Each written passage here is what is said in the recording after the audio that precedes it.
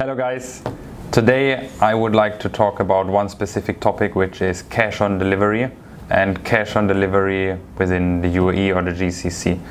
So one of the points you would need to know, or you know already, is that cash on delivery is a quite big thing within the GCC and especially the UAE. So this is something what we would need to cover within Shopify. So if you have enabled cash on delivery on your Shopify store, which you actually can do under the settings and payment options under the manual payments, you can directly enable that. So if you have enabled that and you're actually getting an order, right? So always a hurdle what we came across from people which we work with or clients which we work with or directly even in conferences is a validation of your cash on delivery order, right? So maybe you get 10 orders a day which are on cash on delivery.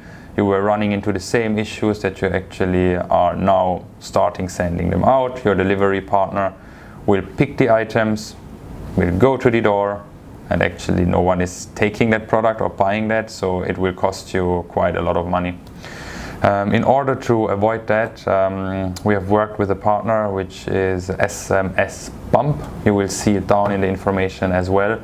We have worked out a solution that you will get a cash on delivery validation within the UAE with his software. So this is a software what we use, what we implement on clients. It's a very powerful software, even if you are talking about other related SMS marketing where the order confirmation. But what was added is the cash on delivery confirmation. It means the mobile number which will be entered on the checkout process will be basically receive an information, right? And that information will include a link.